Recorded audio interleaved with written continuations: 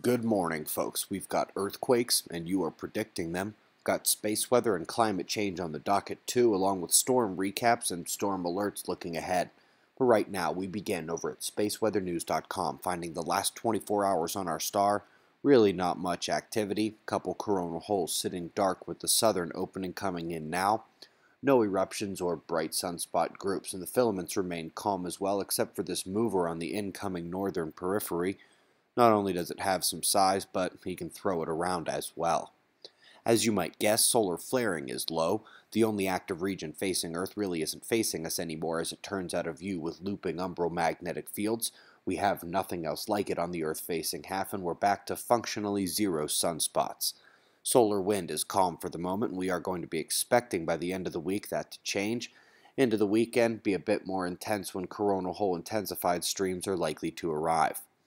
Folks, there were two magnitude 6 earthquake events yesterday. Neither took a significant label from the USGS, but it's worth noting that the Japan event occurred near a tight Earth spot low right on the convergence line, and there were 4 blot echoes that preceded the larger event by 48 hours.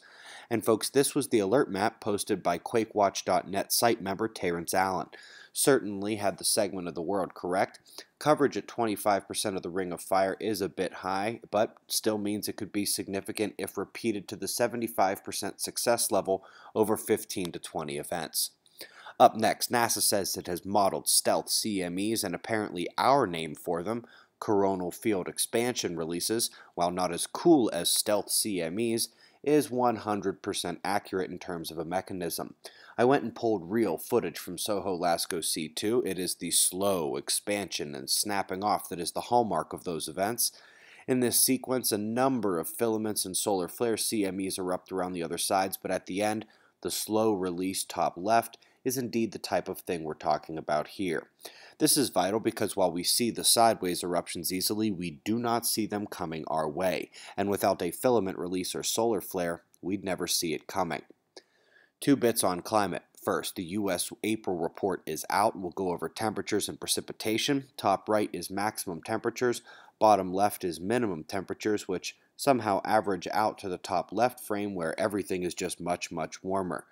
Only Noah can make data do magic like that. Bottom right, we see the precipitation map and who was above or below average. The climate story with real facts today, however, won't be released until June. A confirmation upon confirmation upon a confirmation of a sterling hypothesis. Winter, danger, and summer crop yields in Europe are driven so carefully by the North Atlantic Oscillation, it is indeed the primary factor outside of us actually putting seeds in the ground. The sun is the primary driver of the North Atlantic Oscillation phase forcing, and you guessed it, the coming grand solar minimum is a very bad thing across the pond.